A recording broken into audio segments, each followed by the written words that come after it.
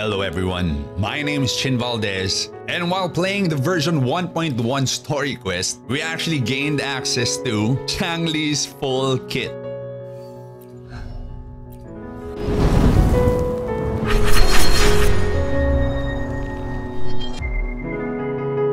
So we're able to take a sneak peek at Changli's full kit, including the scalings on her skills, her sequences, without having to rely on leaks. So what's interesting in version 1.1 is we can now see their actual combat roles here. So it says here that Changli is a main damage dealer. She has resonance skill damage, amplification for both fusion and resonance liberation damage, and also the scalings for her skills. So the main thing that we have to understand with Changli is she enters a true sight state. So majority of the time, you're going to be entering true sight through her basic attack 4 on the ground or basic attack 4 in mid-air. But when you use her intro, she will appear automatically in mid-air and immediately enters the true sight state. So with this, there are a few things that you could do. You could continue your mid-air basic attack and end up using true sight charge, in which case your next basic attack would be another plunging attack, but your next basic attack will immediately put you into basic attack 3. All you have to do is press basic attack one more time to enter true sight once more, which will then give you access to true sight conquest again. So why is it important to use true sight conquest, true sight charge? Because these things will give you a stack of her passive on her forte circuit. And her forte circuit at full stacks gives you access to flaming sacrifice, which has pretty high damage scaling, just slightly less than her resonance liberation. So there are only 3 ways that Changli can get stacks on her forte circuit. So that's by doing her true sight attack on the ground,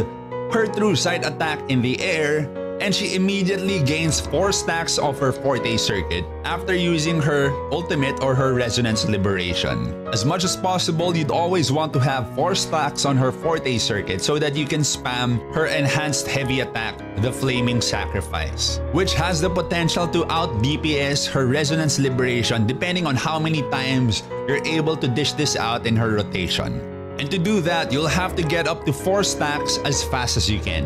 So starting off with your initial rotation, assuming you don't have energy on your resonance liberation just yet, you come in with your intro, you will be in mid-air, you continue on with your mid-air basic attacks all the way until basic attack 4, in which case your basic attack afterwards will let you use true sight charge in mid-air. After using true sight charge, your next basic attack will have you perform a plunging attack which will put you on the ground and immediately put you into basic attack 3. Continuing your basic attacks on the ground will put you back into basic attack 4, and then you'll be able to use true sight conquest. So with everything that I just said, gives you 2 stacks of her forte circuit. But her resonance skill also has 2 charges. So after her first true sight conquest on the ground, you can actually go for her resonance skill, which puts you back into true sight and also allows you to go straight into true sight conquest again. So now you have 3 stacks of your forte circuit.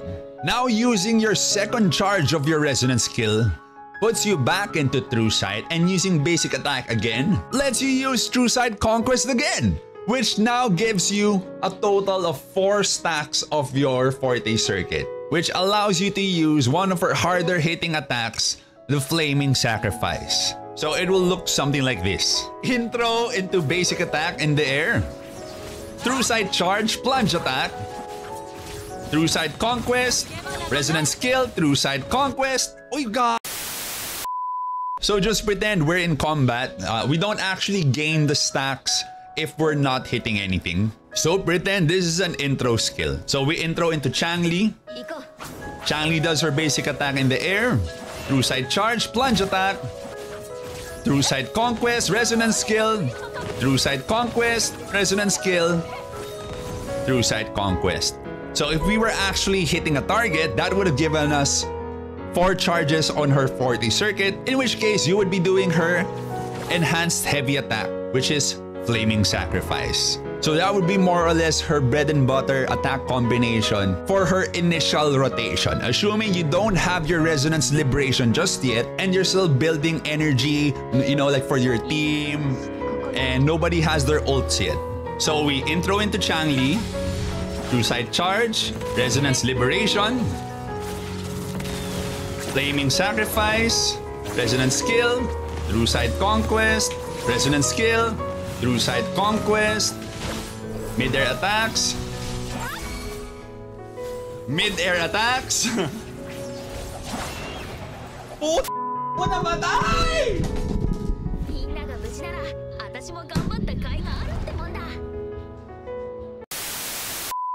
Alright, so the story boss actually died before we could pull off like our entire combo. But more or less like you would get the idea, right? Like of how her kit works. So it's not too difficult. It's actually quite simple after you get the hang of it. You'll just need like a bit of muscle memory. So we intro into Changli. So at this point, when we intro into Changli, we actually have a choice whether to go straight into her True Sight Charge, in which case you will be doing more damage, or you just allow her to drop to the ground. I don't think you actually can do anything else in the air other than True Sight Charge immediately. I have tried plunge attacking and it still goes into True Sight Charge instead. So it's either you go True Sight Charge or you just drop to the ground. Because apparently it does say in the skill description that you can use your Resonance Liberation in the air, but for some reason I'm not able to. I think it's because of her intro animation. So we're not able to cancel her intro animation with her Resonance Liberation. So it's either you go into charge or you allow it to drop. But you know, like for more DPS overall, you kind of go into the charge instead anyway. True Sight Charge, Resonance Liberation, Flaming Sacrifice, Resonance Skill, True Sight Conquest, Resonance Skill, True Sight Conquest, Mid-air attacks.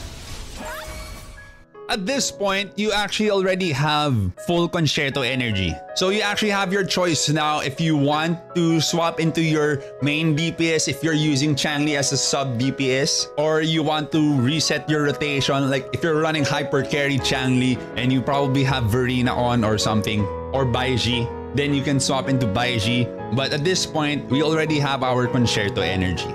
Assuming that the boss is still alive or not attacking, or like you have an open window, you could be continuing your mid-air attacks. Continuing your mid-air attacks would put you into True Sight again, and then you use True Sight Charge, which will give you another stack of your Forte Circuit. And then your plunge attack, which puts you into basic attack 3. Continuing the combo will put you into True Sight again, and then give you your 4th charge after using True Sight Conquest. In which case, you will be able to use Flaming Sacrifice once again.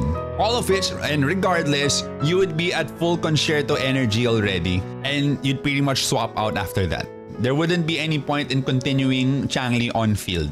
You probably already lost your buffs from your sub DPS, may it be Tauchi or Janshin or whoever your sub DPS is. Probably lost your buffs already from the Moonlit set, from the Heron Echo skill. So normally you would want to restart your rotation. Restart your rotation or continue your rotation into your main DPS if Changli is your sub DPS. But regardless, you will be swapping out. Probably even end with your Echo skill and then swap cancel that. So this was just more or less a quick peek into Changli's kit. We didn't have much time to actually tinker around with her or practice or play with her or anything like that because the boss did die. So her kit isn't too complicated. After learning what everything actually does, it's all a matter of knowing when and where to use it. What we showed was just more or less the straightforward combination of what you could do. But of course, you will always be adapting to the situation,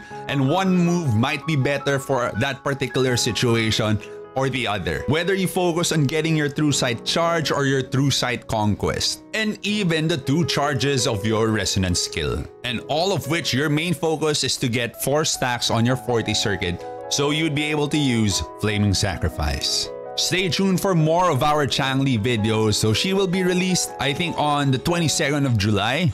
In which case, we will be pulling for her and her weapon, and we'll be making more videos on her as we go along. So if you enjoy the content, consider liking and subscribing. I stream every day on twitch.tv/ChinValdez. Turn on that notification bell so you don't miss out on our new videos.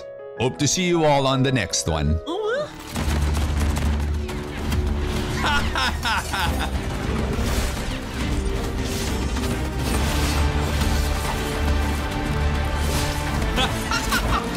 You know, there's a lot of zooming in. The camera zooming in all the right places.